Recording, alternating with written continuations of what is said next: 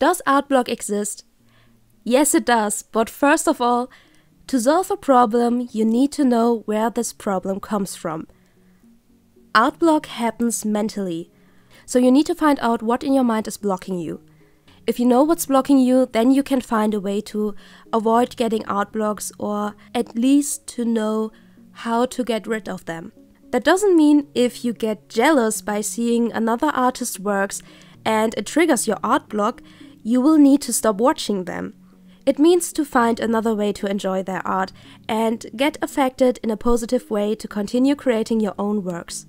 Sometimes you need to change the way you're thinking. I do believe that there are different types of art blocks.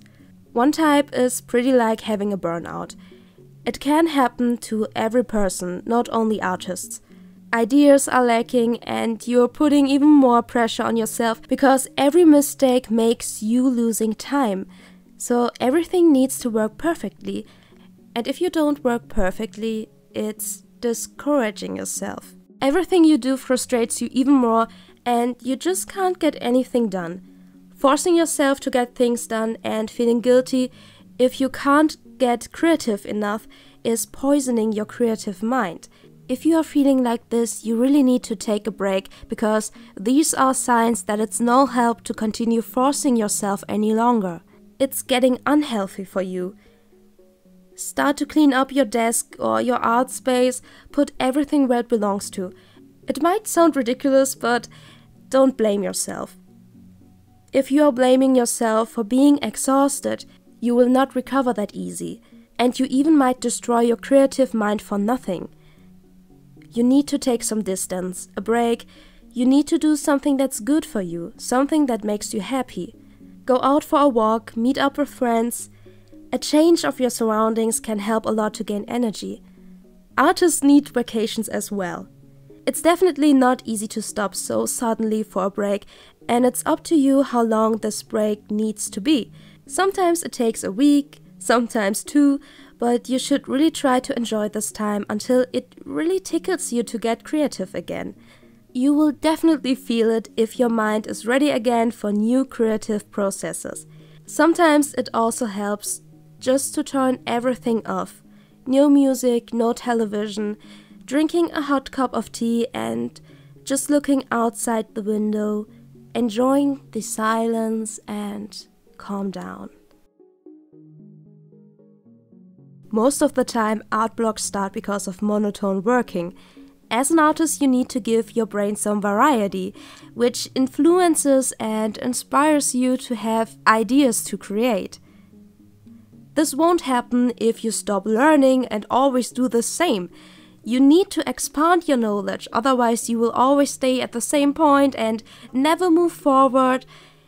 If you never expand your knowledge as an artist, someday you might have no ideas anymore or your skill level stays the same, so that you are not able to create new and exciting art. It's like this pretty common excuse, but it's my style, which basically means to me, I am too afraid of trying new things and critique myself.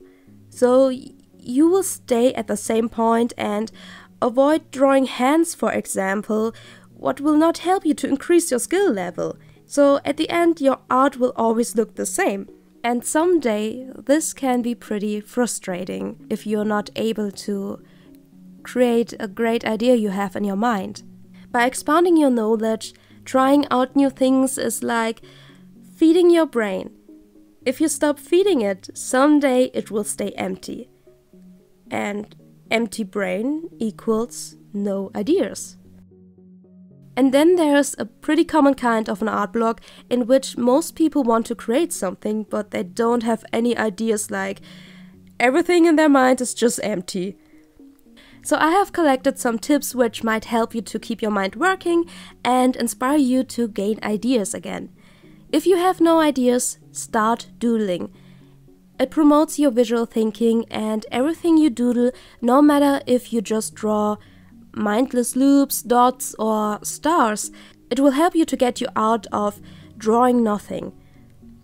By just starting a loop, you will start to add more and more details. Sometimes people are too afraid of the empty space on paper because they want to create something perfectly, and this might trigger an art block.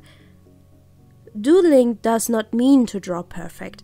It means to start, like a warm-up. If you have no idea what you should doodle, just start drawing things around you. Redraw your old drawings. In this way, you don't need to find a completely new idea for a drawing, but you still can be creative.